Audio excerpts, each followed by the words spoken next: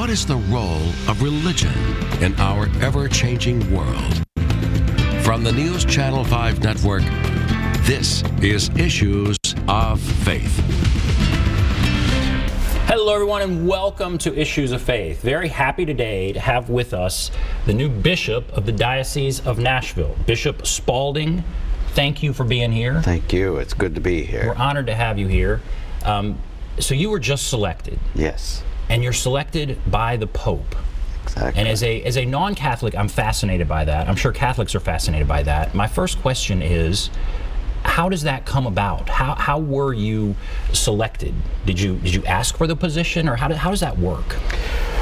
Well, it's one of the great questions in the church. How does a bishop get selected, chosen?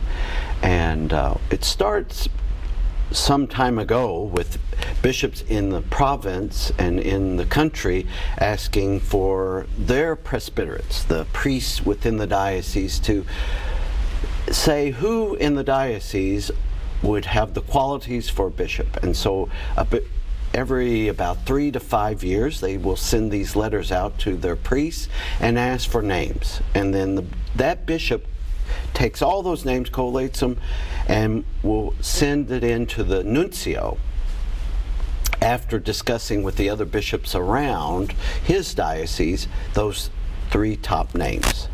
And so the nuncio takes names that are coming in from all the United States, also brings those together, takes some background work and does some investigation, and then sends it over to Rome for what is called the Congregation for Bishops.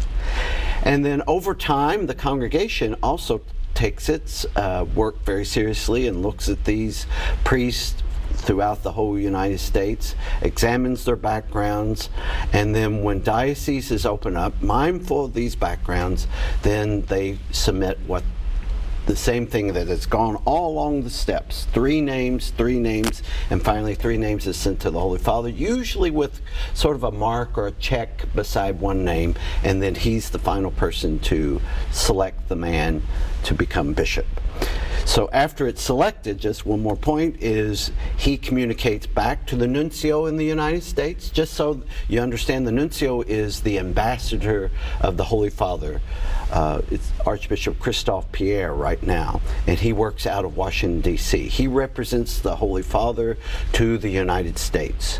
And so both diplomatically, but also within the church as well.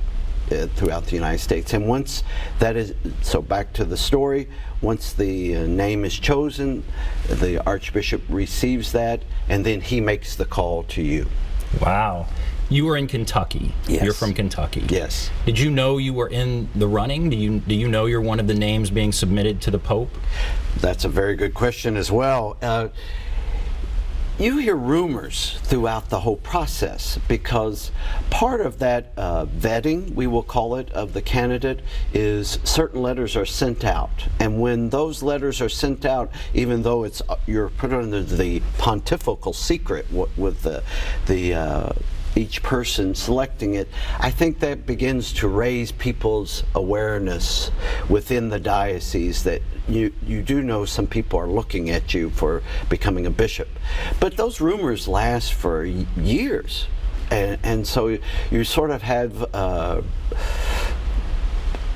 concern and it's also a compliment at the same time, because you are a priest who is a pastor of a parish. You're doing a lot of good things there, which I was at Holy Trinity in Louisville, but you also have in the back of your mind, anywhere at any time a call may come.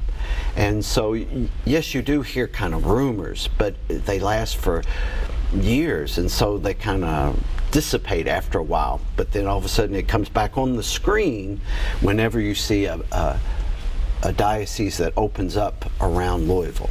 And so the rumor mill started up again when the Diocese of Nashville became open.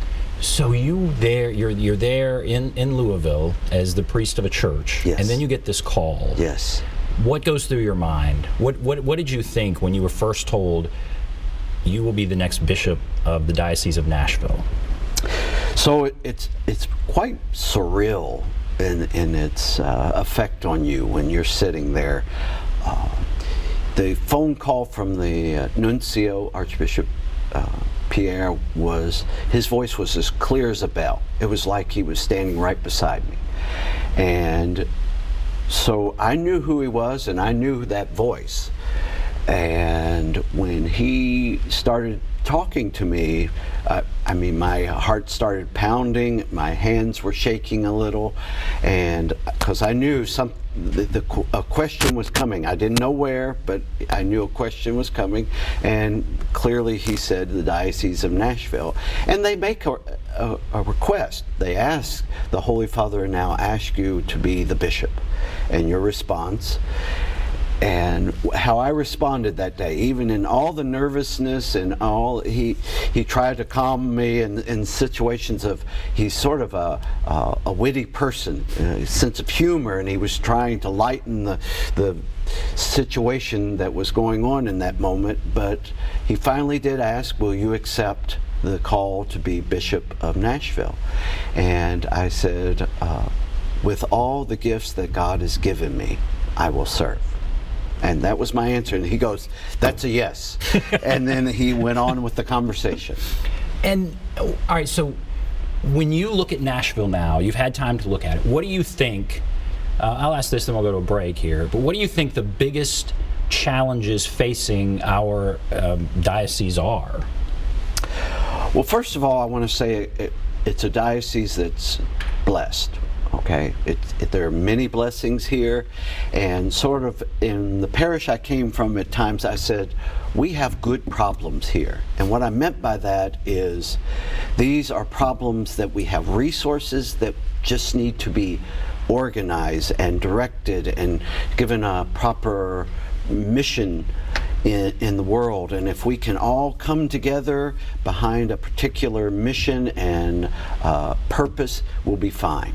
And so I really see the Diocese of Nashville in the same situation. It's a diocese that is growing. We're very blessed with our priests, our deacons, our consecrated religious, our seminarians. We have a strong number of seminarians, and our lay faithful are coming, just like the state and the city itself is growing, so is the Church of Nashville. And so I wanted to give it direction and support. The bottom line I've told everybody right now internally is I want to look, I want to listen, and I want to learn. Everybody, when you come into a parish, as you come into a diocese, they want to know from the pastor, from the shepherd, from the bishop, well, what's your direction, what's your vision, where do you want us to go? And first I have to look and listen, and the priest will be key to that. I need to talk to the priests and tell them of my support, my gratitude for their service. But as pastors, what do you see and hear? Because the number one place our people experience the church is in their parishes, and then in our schools, and then we go out from there in other ministries. But I truly, these first weeks and months ahead, I want to look, and I want to listen, and I want to learn, and then I can properly lead. And I want to add, we're going to go to break, and I want to ask when we come back, one of the big issues facing many denominations, and that is attendance and young people, yes, getting young exactly. people back into church. We'll take a break, talk about that, be back right after this.